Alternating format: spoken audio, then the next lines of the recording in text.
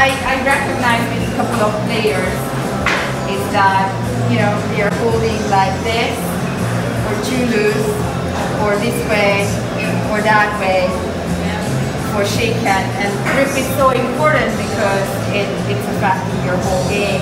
So what's really important, your thumb should be here, your finger here, and it should be loose, so it shouldn't be too tight.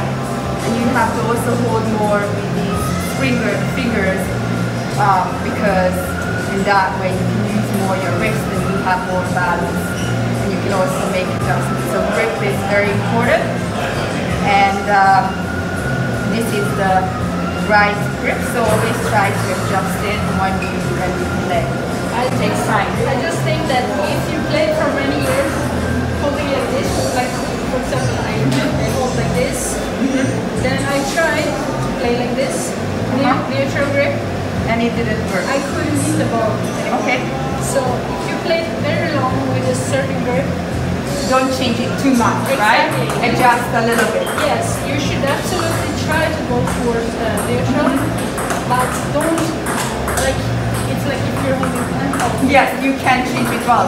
Yes, try. Yes. But also if you're a new player, 100% you should play neutral grip. But also switch a little bit.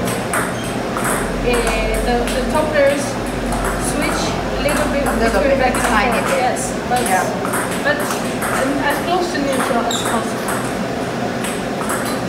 Yes, definitely. So make adjustments. If you already have, you know, a grip, a tiny adjustment makes a huge difference. If you're a total beginner starting, this is the right, the right way to hold your racket.